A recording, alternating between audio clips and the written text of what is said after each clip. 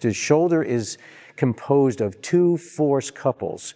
What is the definition of force couple? We're going to talk about right now. But in an overhead throwing athlete, it is absolutely essential that we reestablish rotation movement patterns.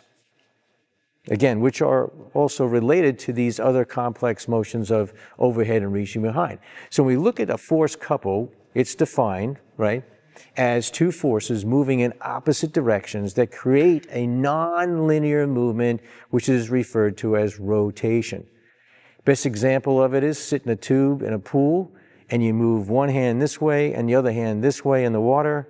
You do this, and what do? You rotate and spin around in the water. You don't go anywhere, right? This is a force couple, and that's what the shoulder has, two force couples.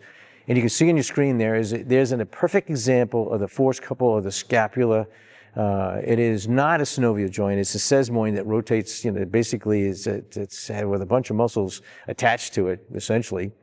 And it just floats around the ribs. And you can see, look at all those forces of the muscles around the scapula that are firing sequentially, right? Some turn on, some turn off. Some are acting concentrically, some eccentrically. Some are doing isometric contractions. This is the complexity of the shoulder. How do we train someone to shut off the upper traps and turn on the lower traps? How do we teach someone during an activity that the subscapularis needs to function? We don't. We have to just rehab those dysfunctions, and the miraculous thing about the body is it takes over and reestablishes. Years ago, this was called the scapulohumeral rhythm. What does that mean? You put it to music? No. This is a complex movement pattern that involves these force couples.